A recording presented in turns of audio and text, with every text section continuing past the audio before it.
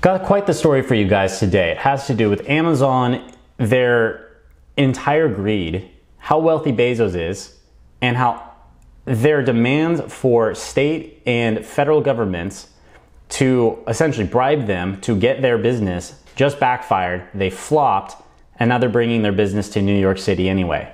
That's what this story is about today. Now, let me give you guys a real quick background on the situation. Jeff Bezos wanted a financial incentive to launch a headquarters in New York City. These quote-unquote incentives included a literal helipad for his private helicopter. This dude wanted taxpayers to pay him to get a freaking helipad just to bring small jobs that are non-union, people are getting injured and they can't live off of, to New York City. In addition to that, he wanted $2 billion tax cut, and on top of that, New York City originally offered him $1.7 billion worth of incentives if they created 40,000 jobs inside of the city. That is absolutely not surprising. We are paying a company to make money in our state after they're profiting off of our people. There were 238 cities that were bidding for jobs from Amazon. Once it looked like it was New York City, there was a substantial blowback from this. This was all the way back in 2018. So they were trying to figure out where they wanted to put a headquarters. They decided it was New York City in 2018. And then there's a crazy amount of blowback because everybody's like, hold on a second. They are supposed to bring jobs to us and then we work for them and then they make money. Why are we paying them to bring them here?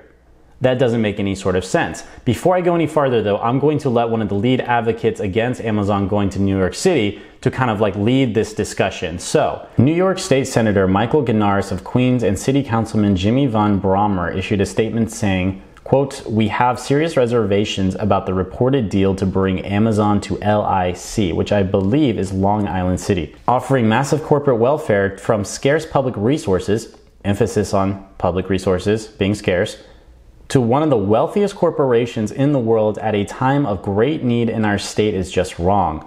The burden should not be on the 99% to prove we are worthy of the 1%'s presence in our communities, but rather on Amazon to prove that it would be a responsible corporate neighbor." Anyway, at this point, Amazon said, screw it. You guys aren't going to give us any sort of incentive for us to be here. Well, we're just going to go and take our business elsewhere. And that's where eventually now they decided to flop, which is hilarious. Anyway, here's what AOC had to say on the situation. Whether you like her or not, I think you guys would appreciate what she had to say. So she said, "Won't you look at that?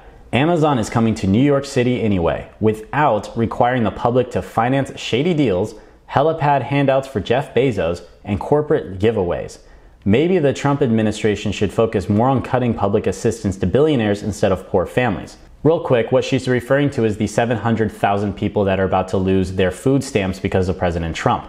Keep in mind, 2018, President Trump literally gave a $3 trillion tax break to billionaires, the top 1%, and yet he's about to cut 700,000 people out of the food stamp program.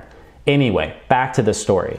I suppose the natural question to have is, why are we trying to bribe billionaires for jobs? This is quintessentially a race to the bottom. Pay someone to come here so we can work for them. There's something just completely contorted about our society when that is the situation that we are confronted with. Bezos doesn't even need incentives. He's worth $109 billion.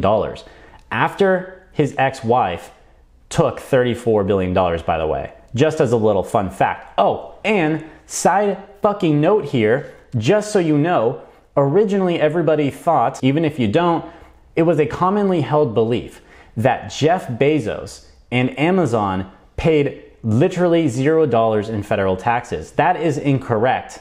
Their federal tax rate was negative 1%. They were given back $129 from the US government. Yet somehow it's unreasonable to think that we could get universal health care or universal college education or the option of a trade school, or to make sure that our veterans are properly taken care of. This is all sort of unreasonable, but yet we can give Amazon a -1 tax rate, bribe them for jobs that suck, pay for Bezos' helipad, put him in a system where he is able to make $109 billion while there's other people dying on the street because they can't afford healthcare. This is crazy. That's my point here. So, moral of the story, Amazon, you suck. Bezos, you're quite literally the worst. Mackenzie Bezos, Jeff Bezos' ex-wife, I heard you might give half of your fortune away to charity. If that is the case, all right, well, you're cool.